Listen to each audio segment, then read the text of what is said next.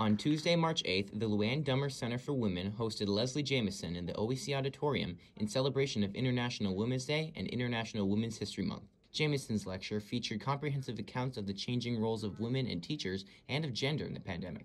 I like hearing her reflections on gender in the pandemic. I mean, especially as a man, it's always helpful to hear other perspectives on these things. To have like a really high-profile writer like this come and do a free talk is a pretty amazing thing. Many listeners of the lecture understood the importance of community events like these, especially during Women's History Month. I think that we should always have women speakers come to campus and talk about these issues, and I think that this month of March is our excuse to make sure we do so. I think St. Thomas, if you first look at it as an outsider, you could probably get like a traditional student. But I think having places like this kind of shows you that it's like that's not the reality, that like people of color exist, that people with different life experience exist, and just having this chance, I think, just shows that at least St. Thomas is trying to diversify that. Jenna hopes that continued community participation will keep guest speakers like Jamison coming back to St. Thomas's campus.